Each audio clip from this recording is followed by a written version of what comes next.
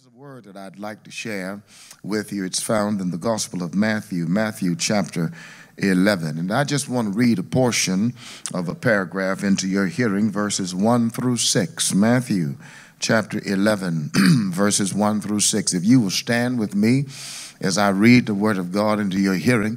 Now, let me give this disclaimer. There's nothing really necessarily spiritual about standing when the Word of God is read. If nothing more else, it gets the blood running warmer in your veins. So that whatever happens today, when I go back home, I'm going to tell them I stood them up. I stood them up. Matthew chapter 11, verses 1 through 6. Reading from the New King James Bible. If you found it, can you say amen? Now it came to pass, when Jesus finished commanding his 12 disciples, that he departed from there to teach and preach in their cities. And when John had heard in prison about the works of Christ, he sent 2 of his disciples and said to him, "Are you the coming one, or do we look for another?" Jesus answered and said to them, "Go and tell John the things which you hear and see. The blind see, and the lame walk, the lepers are cleansed, and the deaf hear, the dead are raised up, and the poor have the gospel preached to them. And blessed is he who is not offended because of me." Verse 3, and he said to him, "Are you the coming one, or do we look for another?" I want to talk about the scandal of unexpected outcomes. You may be seated. The scandal of unexpected outcomes. I read a quote not long ago that says, "What screws us up the most in life is the picture in our heads of how it's supposed to be." Sometimes in life there is a disconnection between the life that one expected to have and the life that one actually has. This can happen, if you will, in a positive way when the outcome of one's life exceeds what he or she expected, causing him to be surprised, awestruck, and even humbled. A person in that kind of situation probably thinks to himself that with all of the obstacles that I've had to overcome in life and with all of the odds that were stacked against me, who would never in my wildest dreams could I have imagined that my life would have gone this far? Who would ever have thought that life would have turned out so great for me? On the other hand, this disconnection between the life that one expected to have and the life that one actually has can happen to some in a negative way. He or she had lofty dreams and ambitions and goals in life, but life didn't turn out the way that they had expected. Perhaps it describes someone who has matriculated some 4 years at some higher institution of learning, only to look back over their lives and wish now that they had majored in something else because they live with a sense of regret. Or perhaps it describes someone who has chosen a career path and have worked on that job for decades and now realize that it's left them feeling less than fulfilled and they wish they had done something else. Or perhaps it describes someone's marriage that is not necessarily a relationship that brings happiness and peace, but rather one of pain and agony. Or it didn't start out that way. When you first got married to your significant other, you thought that he or she was the love of your life. And now, if you're honest about it, sometimes you wonder why you ever did it. If you can't say amen, just look amen. Sometimes life doesn't turn out the way that we expect life to turn out. Someone has suggested that that expectation is the root of all heartache. Somehow we've convinced ourselves that if life had only turned out the way that we expected life to turn out, that we would be so much happier. But that's not necessarily a true proposition. Because I know people who seem to have everything that one would need to have the American dream, and yet they are still unhappy and unfulfilled. Sometimes, child of God, life will not turn out the way we expected that it would turn out. And when this happens, we can either allow it to cause us to become cynical and despondent and live with a perpetual sense of regret and bitterness, or it can become a teachable moment It helps us to better understand the purposes and plans of God for our lives. This is the lesson that John the Baptist learned in this little text that I've read into your hearing today. Now, I don't want to be take the assumption that all of us know or familiar with John's story, so let me take a moment to give you a cliff note abridgment of his personal history. His father, Zacharias, was a priest. His mother, Elizabeth, was a relative of Mary, the mother of Jesus. Even before John was born, John had special written over his life. Because before he was born, an angel came and gave his father a prenatal prognosis of the trajectory of his prophetic ministry. The angel told Zacharias that you and your wife are going to have a son. You're going to name him John. He's going to be great in the sight of God, and many are going to rejoice at his birth because he's going to be filled with the Holy Spirit. And the angel even told Zacharias that John was going to become a mighty preacher of the word of God, and he was going to cause many of the children of Israel to turn back to God because he was going to preach in the power and spirit of the prophet Elijah, and he would prepare the way for the coming of the Messiah. Even before John was born, he had special written over his life. Surely, no doubt, John's family had expected that John would follow in the footsteps of his father, Zacharias, and become a priest like his father. But John, rather, when he became of age, chose to become a prophet instead. Maybe his family had fully expected that John would go to rabbinical school like his father, but when John became of age, he chose to go into the desert and live the ascetic life. Or maybe they had expected that John would wear the priestly attire of a priest like his father, but John rather chose to wear the simple clothes of a prophet, a camel's hair tunic and a leather belt. No doubt they had expected that John would be erudite and refined and eat the finest of kosher food like his father. But John chose rather to eat the simple food of the desert, locusts and wild honey. John had special written over his life even before his ministry got started. John didn't start preaching in a fancy synagogue. He didn't start preaching in a pulpit in the temple. No, John started preaching out in the desert. He preached fiery and powerful sermons. He told the people that they needed to repent of their sins. He reminded the people that the kingdom of God was imminent, that it was at hand, and that the people needed to repent of their sins. And as a sign of their repentance, they needed to be baptized.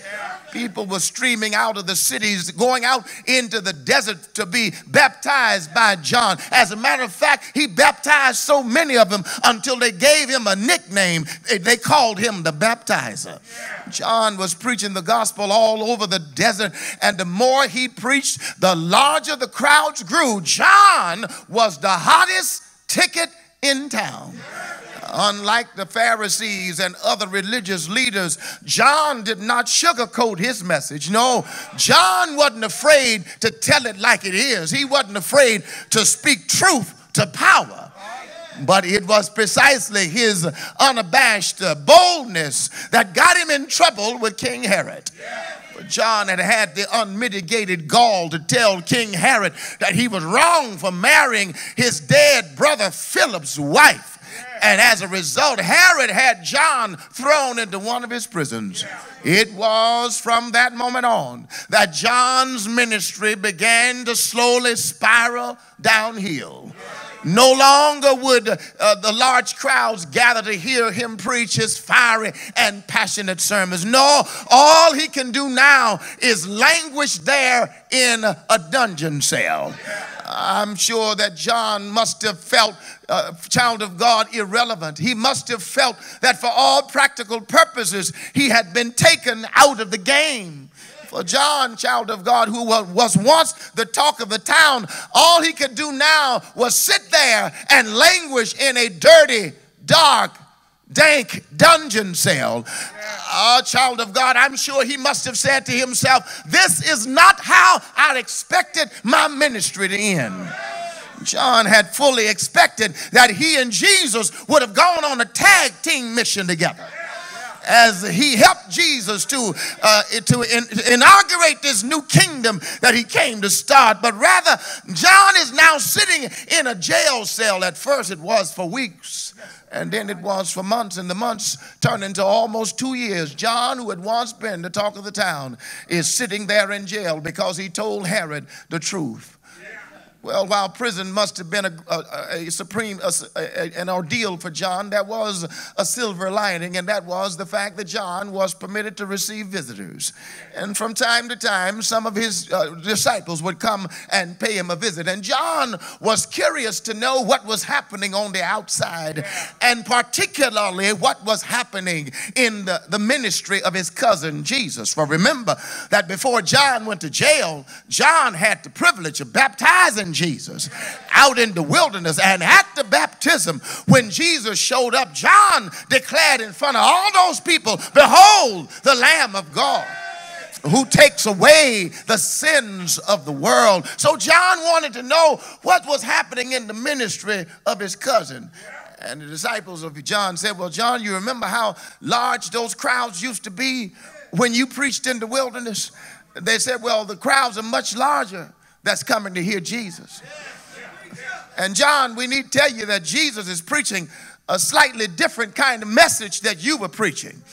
Unlike your bold, in your face pronouncement of the judgment and impending doom of God, Jesus is preaching a message of mercy and forgiveness. And John, we need to tell you that Jesus is showing compassion on the people. He's performing miracles. He's causing the blind to see, and the lame are being able to walk, and the deaf can hear, and the lepers are being cleansed, and the poor have the gospel preached to them. I'm sure John must have been taken aback by this news when he said to them, what do you mean he's not preaching about the impending judgment of God? And what do you mean he's preaching a message of forgiveness and mercy? And what do you mean that he's performing miracles while for months on end I've been languishing here in this prison cell? Why don't he perform a miracle and get me out of jail? I'll tell you what I need you to do. I need you to go ask him a question for me. You go ask him,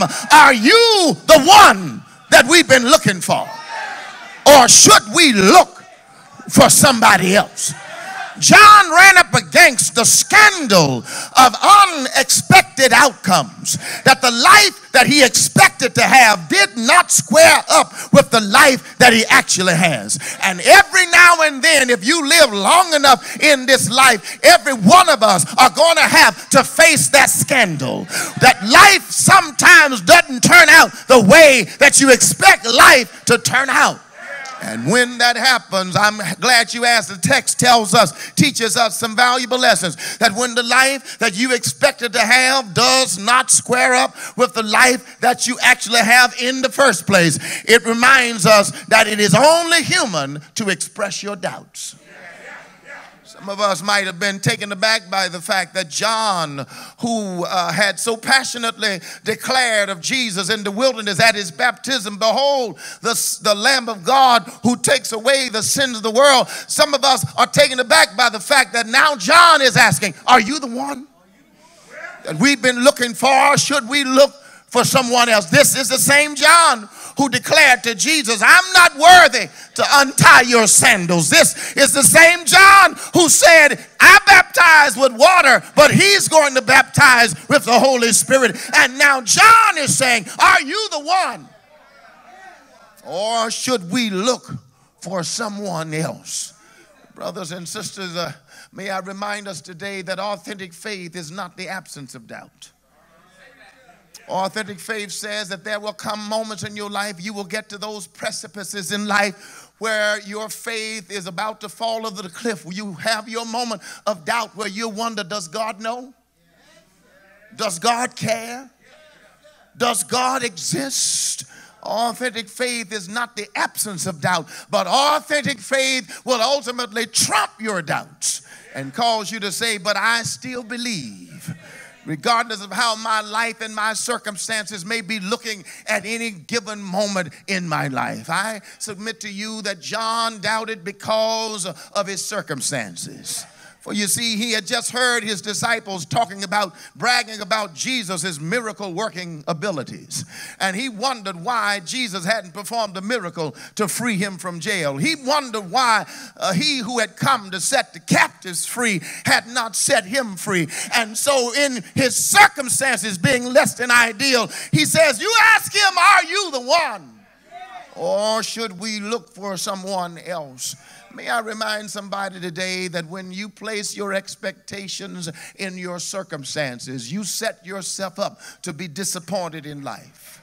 I'll say that again. When you place your expectations in your circumstances, you set yourself up to be disappointed in life. Am I talking to someone today? You look back through the rearview mirror of your life and you wondered, why is my life not further along? That I had fully expected to be at a certain level in my life right now, but that is not my reality. You wondered, you expected it not to have to be struggling financially at this point in your life. You were planning to be on easy street at this point in your life, but that's not your reality.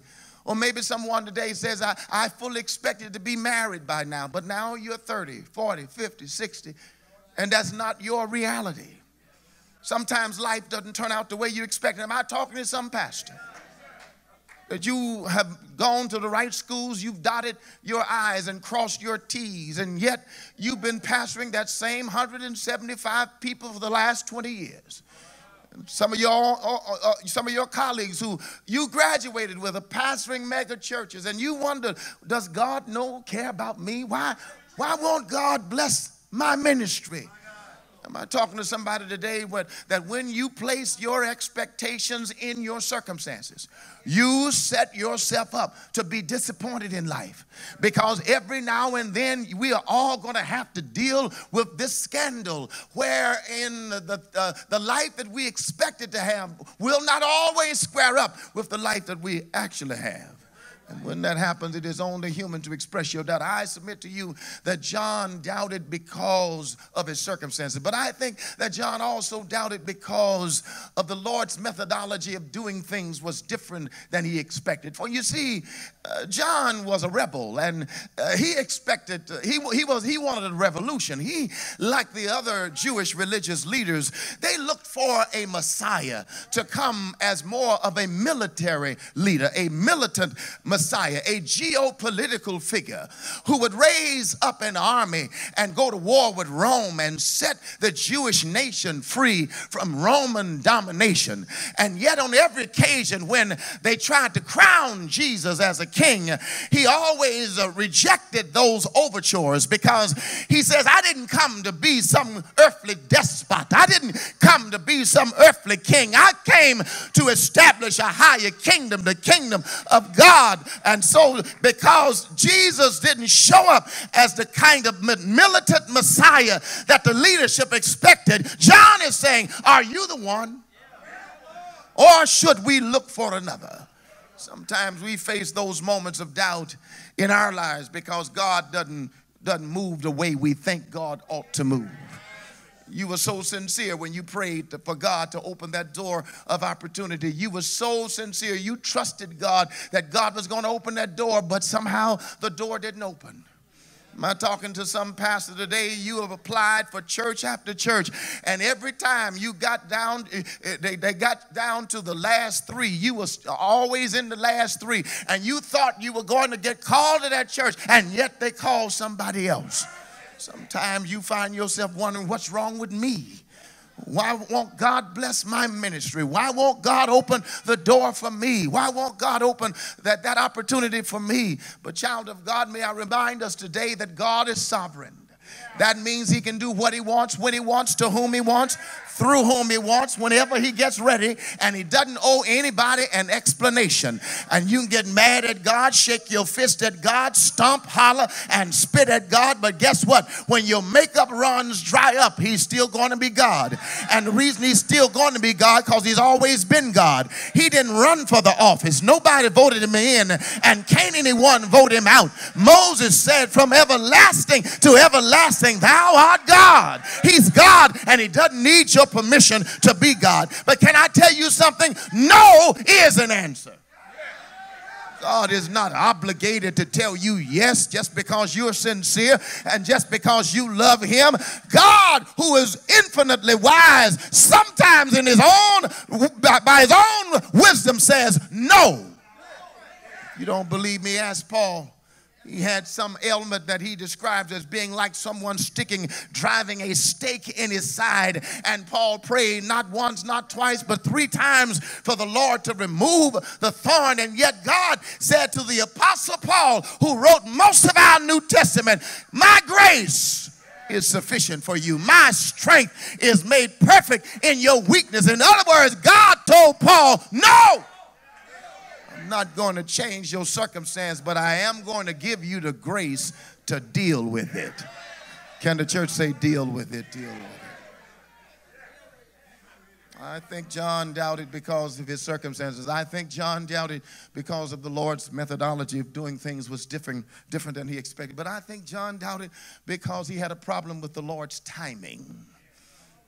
You see, John had wondered why there were no imminent signs of this judgment that he had been preaching out in the wilderness. He wanted those sinners to be judged right now. But for Jesus, the judgment would ultimately come, but it would come at the end of the age. And so John was wondering, why aren't these sinners judged right now? And Jesus said they're going to be judged, but not now. You see, brothers and sisters, what do you do when your right now runs up against God's not now?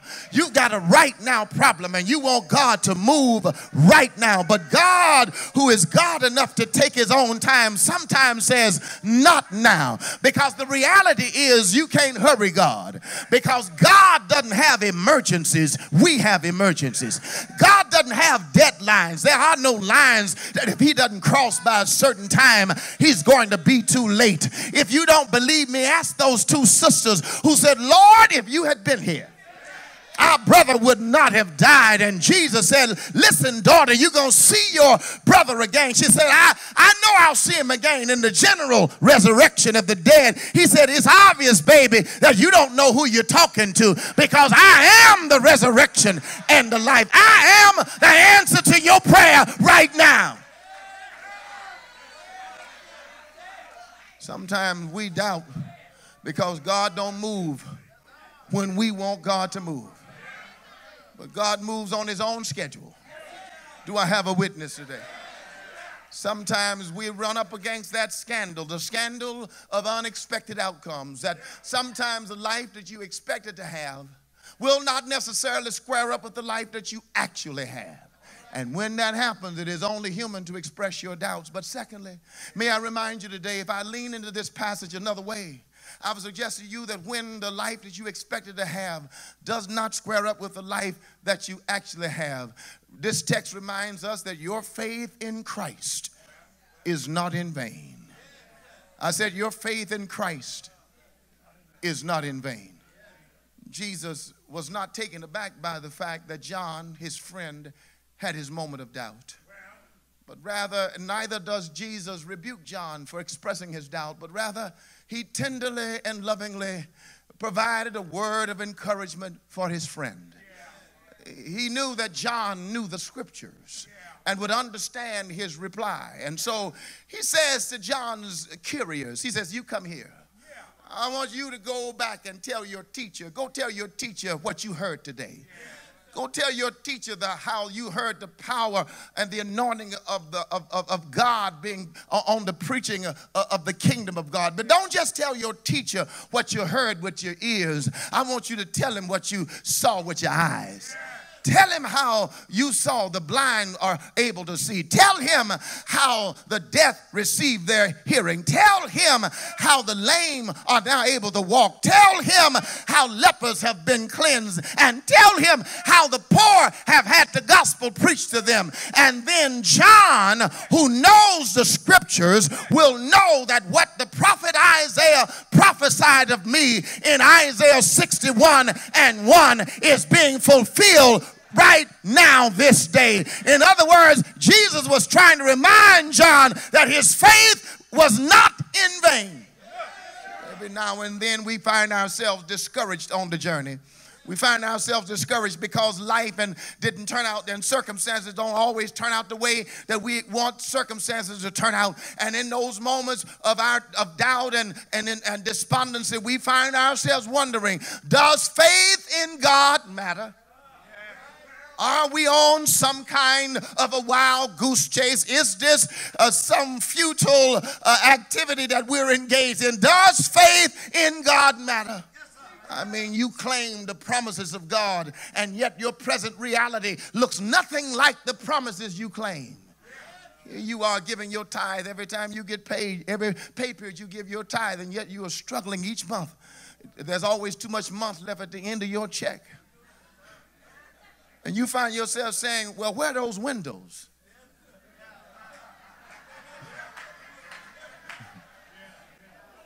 Where are those blessings that I'm supposed to receive that I won't have room enough? You're trying to live a godly life. Now, none of us are perfect, but at least you're trying to live right. And yet, you're struggling from day to day. And there's a joker down the street who doesn't go to anybody's church. He doesn't have a care in the world. Sometimes at those moments, we find ourselves wondering, does faith in God really matter? But at those moments, just at those moments of our despair, God comes along and gives us a reassurance that our faith in him is not in vain. Sometimes he reassures us with a sense of his abiding presence. Sometimes he'll reassure you through a sermon that you hear, maybe the sermon you're hearing right now, or a song that the choir sing, or sometimes he'll send a friend or a perfect stranger who comes at just the right time and says just the right thing to remind you that your faith in Christ is not in vain. That is why we gather every 7 days in houses of worship all over this country and around the world. We gather together to not only reaffirm our mutual faith and corporate worship of the Lord Jesus Christ, but we gather together as a koinonia, as a called out assembly of God, because at church we know that we can get a word that will help us to look at life and all of the vicissitudes and problems we face square in the face, and our faith says that our faith in Christ will help us life to overcome anything that you throw against us. That's what got our slave forefathers and mothers through the debauchery of slavery. They were treated, those slaves, not as persons, but as property, as nothing more than common cattle and chattel, if you will. They had no military power. They had no political power. All they had was an abiding hope and faith in God to believe that regardless of how bad things were, that a better day was coming. Even in their hymnology, you hear them singing songs that reminded them that a better day is coming. They'd say, I'm so glad that trouble won't last always. They were saying a better day is coming. You would hear them, if you will. Some of those slaves never owned a pair of shoes. They went barefoot all their lives, but they would sing by faith, I've got shoes and you've got shoes and all of God's children got shoes, and one of these days I'm going to put on my shoes and walk all over God's heaven. A better day is coming. They would say, swing low, sweet chariot, because they believe that a better day is coming. Are y'all with me today? And here's some sophisticated Negro today who has moved on up to the east side and finally gotten his piece of the pie. And now Sunday morning is not a time to go to church. Oh, shame on you, because everything that we have acquired as a people, we got it through the direct or indirect influence of the church. It was the church that pricked the conscience of a racist society and pulled down the walls of segregation. And now you are able to drive those cars and live in those neighborhoods and make that money. But now that you've made it, you act like you don't need the church anymore. Shame on you. I just want to tell you that sometimes in life, you're going to run up against a scandal of unexpected outcomes. That the life that you expected to have will not always square up with the life that you actually have. And when that happens, it is only human to express your doubt.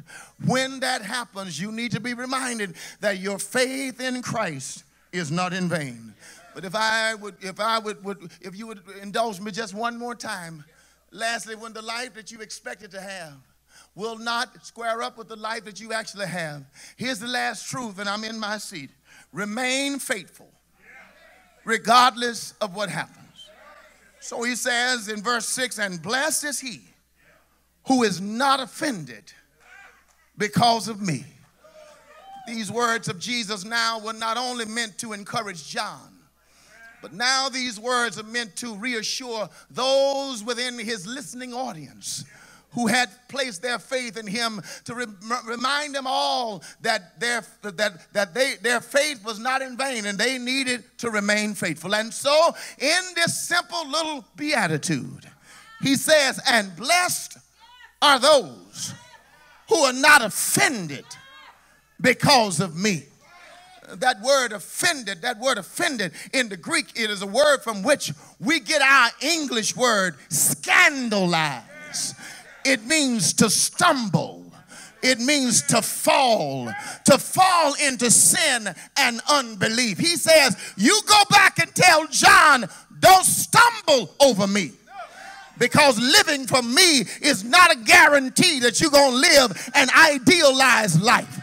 No, if you live for me, you might end up in jail like John, or with your head cut off like Paul, or crucified upside down like Peter. It might mean you got to stay in a marriage that makes you miserable, or you got to work on a job that you don't like, or you got to go back and pastor that 175 people as if you're pastoring 7,000. Because the reality is, God didn't call you to be big. He calls you to be faithful. You just remain faithful. Do I have a witness here? Sometimes the life you expected to have is not going to square up with the life that you actually have. And the worst thing for you to do is to sit around and feel sorry for yourself and talk about I coulda, I woulda, I shoulda. Well, it didn't happen like that. So learn how to deal with it and learn how to go back to that church and preach as if you are preaching to the Progressive National Convention. You go back and give those people your best, because the Lord's grace is that he called any of us and allowed any of us to preach his word in the first place. Do I have a witness in here? There is Nelson Mandela, who just like John the Baptist went to jail because of what he believed. He went to jail, but unlike John, who only went for 2 years, 27 years. He sat there on Robben's Island, but he never stumbled. He never fell away. He always kept his belief, and he remained faithful to the cause. Child of God, that's what I've come to tell you today. God did not call you to be big. God has called you to be faithful. God did not call you to be popular, but rather he called you to be faithful. The Bible said, be thou faithful unto death, and God will give you a crown of life. Can I get a witness here? Because the reality is that he never promised us that life and ministry was going to be easy. He never promised us that we're going to have sunshine all the time. But the reality is that into each life, some rain must fall. Can I get a witness here? And the easy thing to do when life gets difficult is to throw in the towel and give up and say, I quit. But the Lord has sent me to tell you today that the God-honoring thing to do, the noble thing to do, is not to give up, but rather to look up and tell yourself, I'm going to be faithful. I may not have the life I want to have, but I'm going to be faithful. Circumstances may not have turned out the way that I wanted them to, but I'm going to be faithful. Can I get a witness? Because time is filled with swift transition. Not on earth, unmoved can stand, but build your hopes on things eternal and hold on to God's unchanging hand, because we are often tossed and driven on this restless sea of time, somber skies and howling tempests of succeed the bright sunshine. But in that land of perfect days, when the mist has rolled away, we'll understand it better by and by, when the morning comes, when all the saints of God will be gathering home. We're gonna tell the story of how we overcame. We'll understand it better by and by. Tell your neighbor, in the meantime, I've made up my mind. I'm gonna be faithful to preaching, faithful to teaching, faithful to serving, faithful to pastoring, faithful to singing, faithful.